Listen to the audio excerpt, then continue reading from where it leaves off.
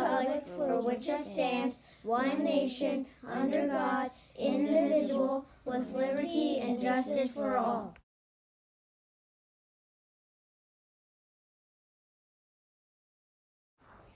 As a Windermere Hawk, I promise to practice the Windermere way. I am respectful, responsible, and ready to learn.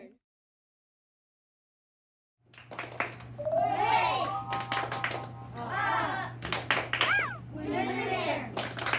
Today is Friday, January 29, 2021.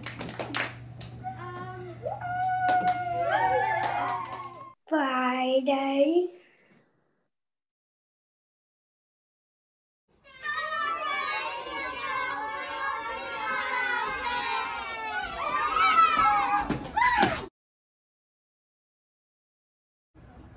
Mrs. Hamilgarn, readers want to know, what is World Read Aloud Day?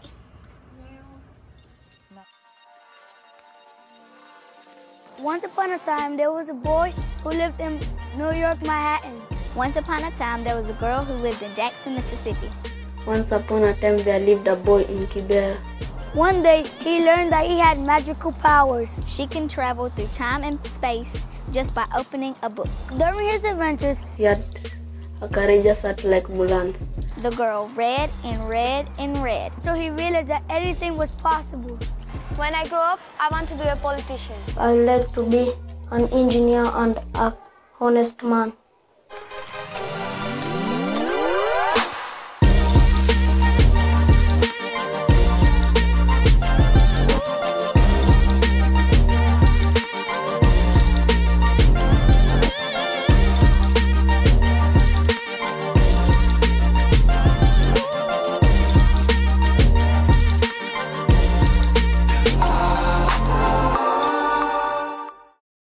Braden, thanks for asking.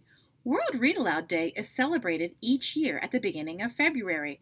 The event is hosted by an organization called Lit World. This event has been happening for 12 years and calls attention to reading aloud and sharing stories with each other all over the world. Your teachers have an opportunity to sign up your classes to listen to 11 different authors who will share their stories next Wednesday. Next week, I'll be sharing with you some stories from our very own Windermere Hawks. Stay tuned. It's gonna be awesome!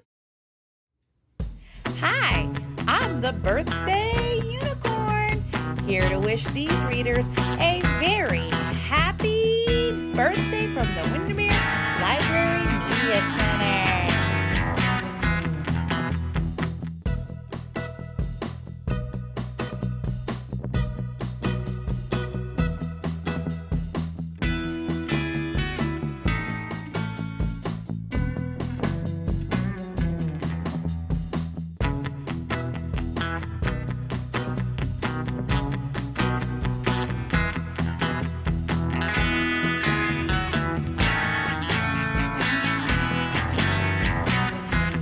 I'd like to thank these readers' families for purchasing a book for our library to honor these readers' birthdays for all of us to enjoy.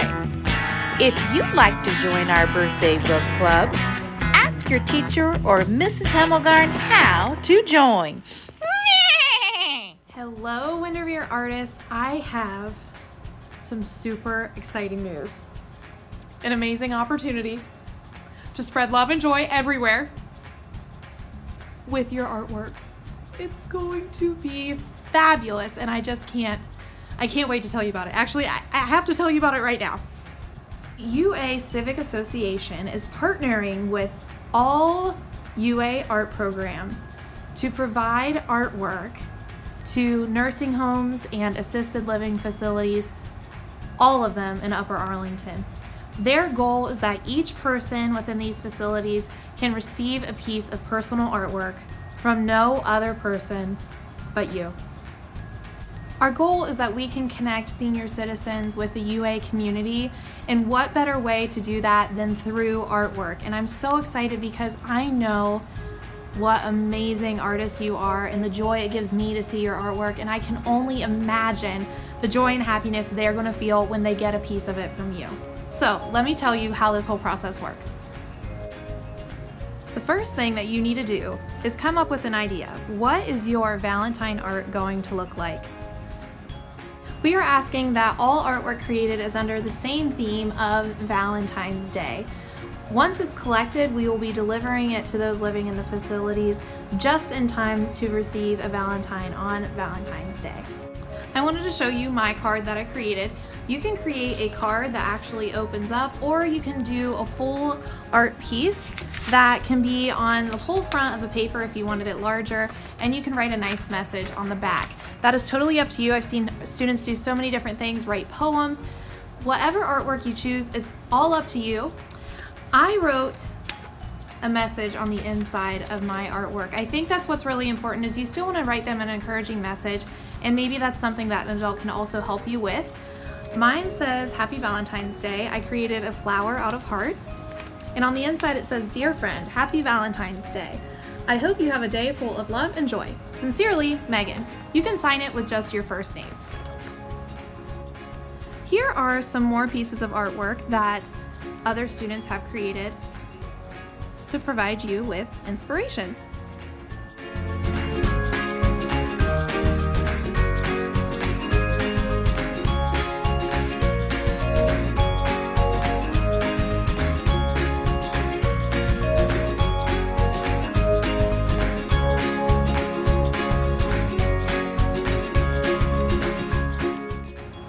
Your artwork does not have to look like any of the examples that I've given you. Those are just to provide inspiration.